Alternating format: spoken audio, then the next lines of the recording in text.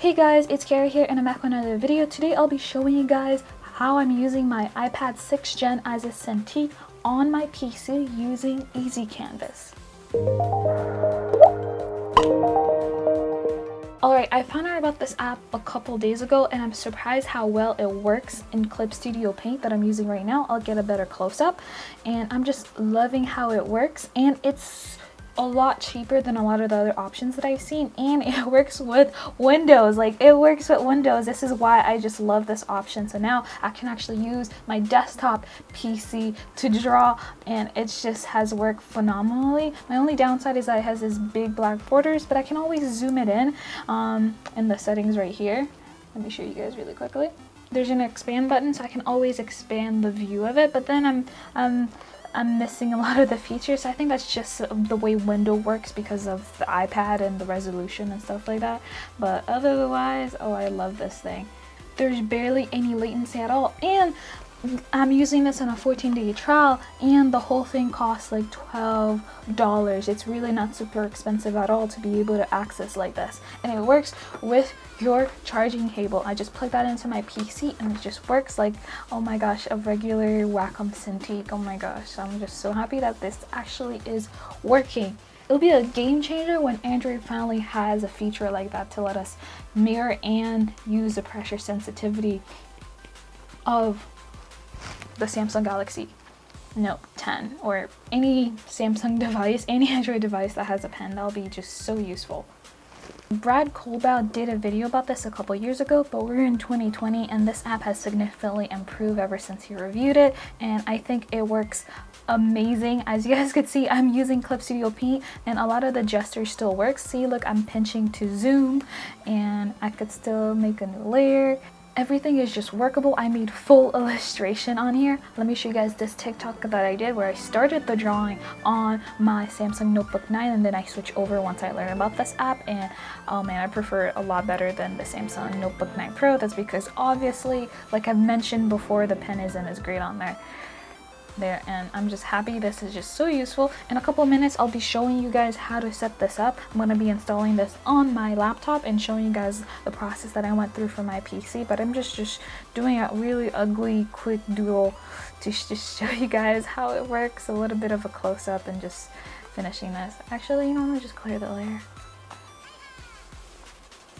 And I feel like this is a good alternative if you already have Clip Studio Paint and you do not want to pay for the subscription model on the iPad.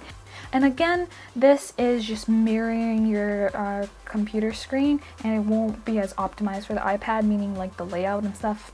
But you can cheat it like I showed you guys with the expand thing, but this is just a great alternative for me. I'm just paying one price and the pressure actually works. And let me just show you guys, let me just bring in a coloring brush really quick. And the good thing about this is that sometimes if the icons are too small on here, I can look over to my PC. Let me show you guys really quick. So I think the biggest advantage of this is that a lot of the time the icons are really small and I can't really see them, but I can just always look up and see my final drawing as well as seeing the bigger icons and click on stuff and alternate. So let me just click a watercolor brush and a different color. Let's just, let me just do it outside right here. Let me make a new layer. No, this is not the right brush.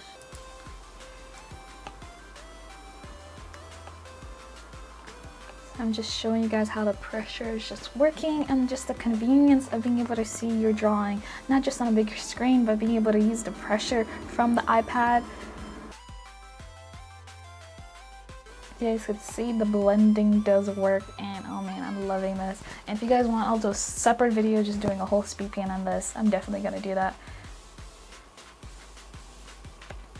So I think that's the biggest plus about this, is that I could be drawing on here even though like it's tiny, it's not really optimized for me to see a lot of the things, but it does what it needs to do, is that I could draw and I could just use my mouse and keyboard to switch back and forth, and I could still use my keyboard shortcuts, which is just awesome. So that's why I can't wait to show you guys the laptop setup of this, which is really nice. So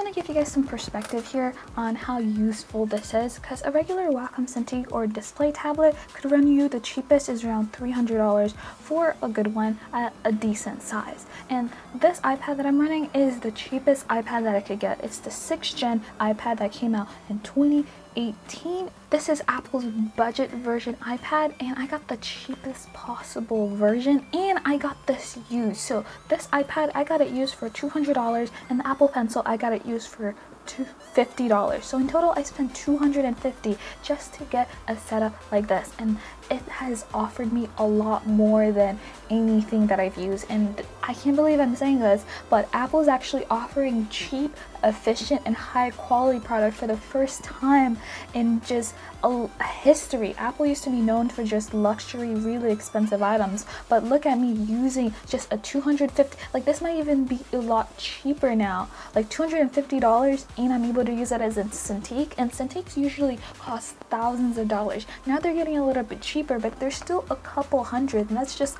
a lot of money for a lot of people, especially for a college student, like you're in school, or maybe you're just in high school and you don't have that much money yet and you got your first job. You could definitely afford this and just work with almost any built-in computer. And I'm just like, wow, I'm astonished. Like, you get this whole setup for $260 because this app costs around 10 bucks, a little bit over, I think it's around 12 or 13.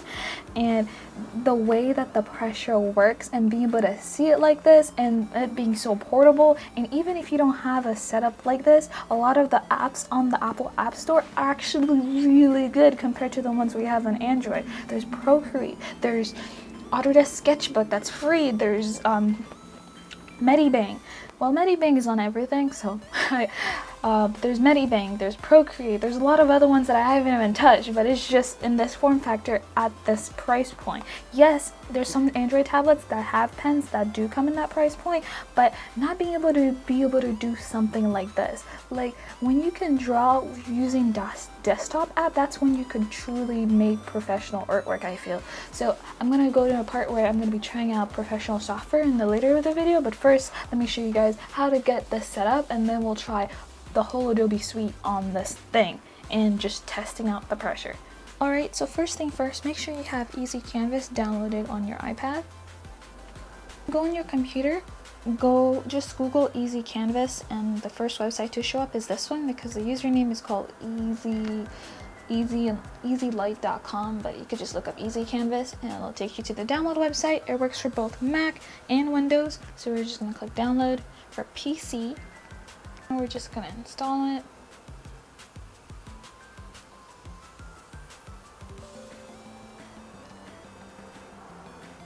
And while it does that, make sure you have your lightning connected to your computer, basically the charging cable. So let's just do that really quickly. Now, I'm gonna click trust, and click finish. And now let's launch EasyCanvas on our computer. And let's launch it on the iPad as well. And just give it a second. And boom, it works. But first, I want to test something. I'm going to try turning off my Wi-Fi on both my laptop and my iPad to see if this still works. So, let's just see if it would still be connected. I'm going to just close the app and try again and just connect normally, just to see. Oh, boom, it works. Okay, so you guys just saw me turn off my Wi-Fi on both. So, okay, maybe that was just because I was setting it up for the first time. So just keep that in mind. So it works, guys. Let's get right into it. Let's just start opening some apps. Different angle, about now. Okay, actually, let me let the screen load up because that looks nice. It may be nice for the thumbnail, maybe. Create a new temporary canvas. I want to switch to a different view, but then at the same time, I'm just I want you guys to see the close-up thing, but then at the same time, I want to. Well, the good thing is this is a 2-in-1, so I can make this take up a lot less space. So that's a great thing about that. Let's just see if it works. Okay, boys, seems like the pressure is working. I probably need to go onto one of my better drawing brushes, but it's working in Photoshop, guys. Okay, let me get a better zoom in angle. So my laptop is a 2-in-1 Ultrabook, so it flips 360, so that's why like this works perfect because it takes up a lot less space as I try things out. So let's try some different brushes in Photoshop.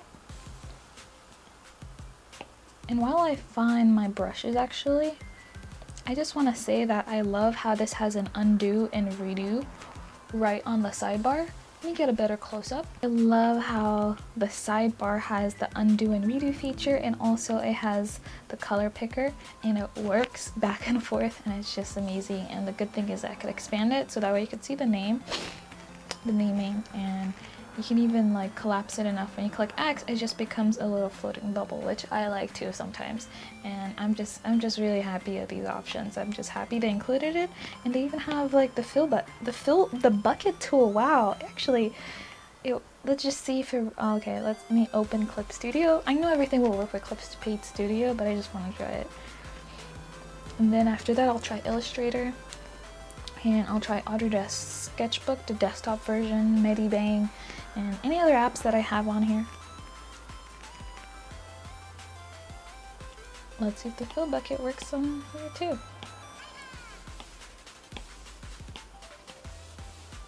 Oh my gosh, it does. Oh wow.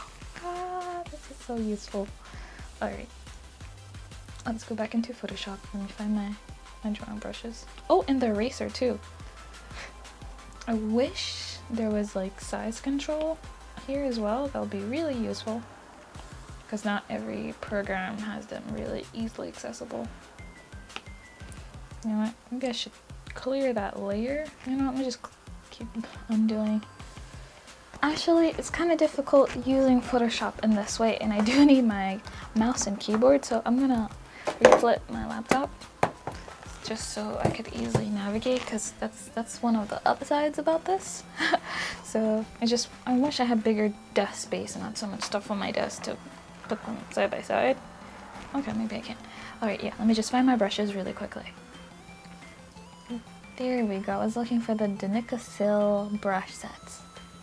Alright, it's nice that I'm able to work back and forth, because Photoshop is one app that I just cannot use without shortcuts. Keyboard shortcuts. Oh my gosh, the pressure is working in Photoshop. Oh my goodness. And I have to quickly show you guys a comparison. Let me get out my pen for this tablet and show you guys a close-up on how Photoshop works on here and with the actual pen that comes with this, because this is a 2-in-1 that I can draw in. And as much as I love it, the pressure isn't great for a lot of apps, and the pressure is just not great in general. So let's just quickly take that out. Show you guys my point. I'm gonna be showing you guys a better close-up of how I'm drawing with this brush set. It's cintiq on YouTube. I'll leave her links down. I'll leave the link to her video brush down below so you can download these. They're free and I love them. I'm so happy she made these. But again, let me lower the size on my laptop.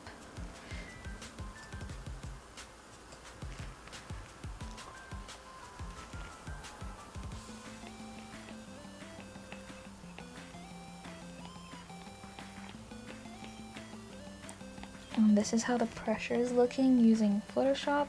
Again, I'm just doing a really messy doodle just to showcase how these work, because I don't really have a way line set test that I do. I usually just try doing a messy sketch and just talk about how it feels, if it feels natural or not. So I don't know if you guys could see that better because it's a sketch. Let me zoom in even more. Oh, that's about as close as I could zoom in. Oh wait, it's the iPad. I can bring it to you guys. Oh, I keep forgetting. This is so light and thin. Okay, let me just try doing that. If you guys could see, maybe if I could draw an angle so that you guys could see that too. I'm trying to show you guys every nooks and cranny. So yeah, now I can't even see myself, but you guys would be able to see how the lines touch the screen. Oh no, you guys can't even see that. Oh man. Let's do that down one more time and keep in frame. I'm just putting in random lines. I'm just looking through the viewfinder at this point, trying to get this angle. Okay, hopefully I made my point. I know the sketch is horrible because I could not see. But now let's just switch over to my laptop pen and the pressure. Let's see if I can make my point. Make a new layer. Hide it. Using the same brush, I'm just gonna ultrabook this over without messing and moving the iPad out of the way a little bit. Okay. I don't know if you guys could see. Maybe if I should zoom in. I don't know the best way to reframe this. No, I need to zoom in. Right here. And now let's just see. That's using the same pen, and you guys can see how the pressure just varies drastically, how the lines are kind of more clumpy and just not as smooth.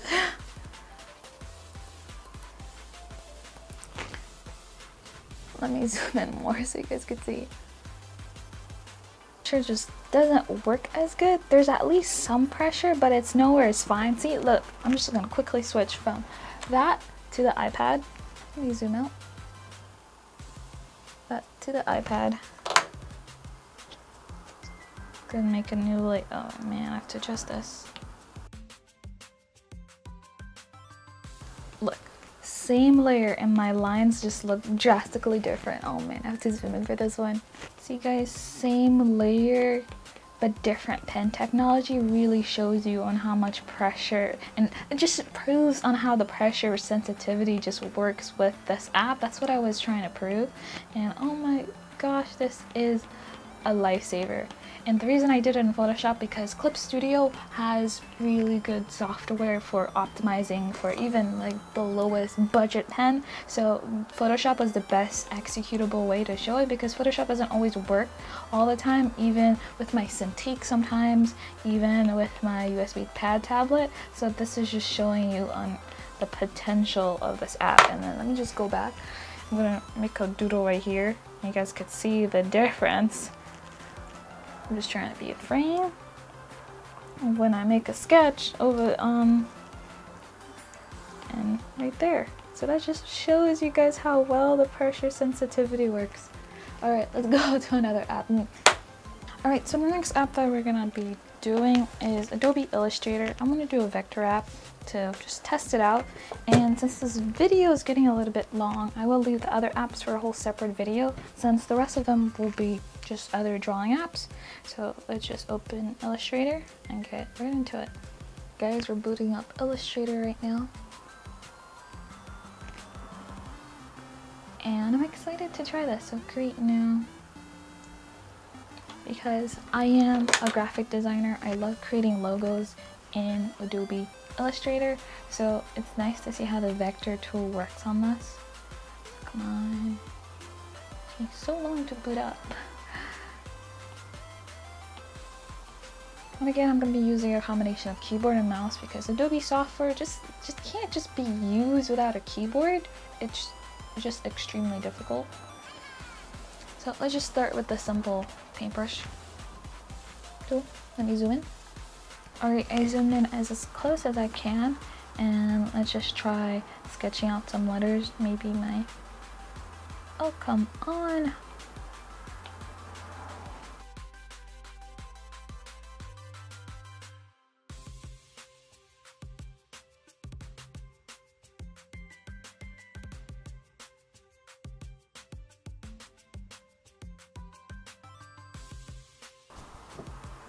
Okay, so for vector app, it kind of seems a lot harder to test it with just random brush strokes, but the tool does work. My next video, I'll try to do this in terms of a project, just finishing a logo design on this and seeing how it works compared to doing on my computer or just a mouse and keyboard.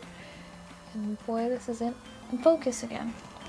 So that way it's kind of more practical, more real world, because the vector programs is just me trying out a bunch of different shapes and see how it works. It's not showing you guys if the pressure works or not. That's the reason that we're trying this. So I'll probably try a more real world example and a whole other video by itself of just trying this for general design use. So at Clip Paint Studio, and for my next couple of videos, I'll definitely be doing longer drawing and more realistic one instead of these really random weird doodles. And I must say I appreciate EasyCanvas a lot more on my desktop computer because I don't have to transfer things back and forth. When I draw things on my laptop or my iPad, just using like Autodesk Sketchbook or something, I have to go through the whole process of sending myself my drawing, and it's kind of like really annoying sometimes. And it's nice to be able to just draw directly on my main computer. The same thing goes with my phone or any other device, so it's nice to have a main device that I could use and draw on and use graphics. So I would definitely want to test this with Adobe Animate as well and some other animating software. So if you guys have any other recommendations of any software that you guys want me to test this on, let me know down in the comments below. I definitely think this is worth it. There's a 14-day trial. You guys could definitely try this out for both Mac and PC. I definitely recommend checking it out if you do have an iPad and see how it works for you. And my only con about this is that the Apple Pencil is not my favorite pencil. I wish this worked with a Samsung device because the Norris Pencil is a dream. Again, the only downside for this is that like the iPad, I don't like drawing on it for long periods of time because I just hear a lot of the tapping on glass, and it doesn't feel as natural for me even though the pressure works really great. So that's just a personal preference thing.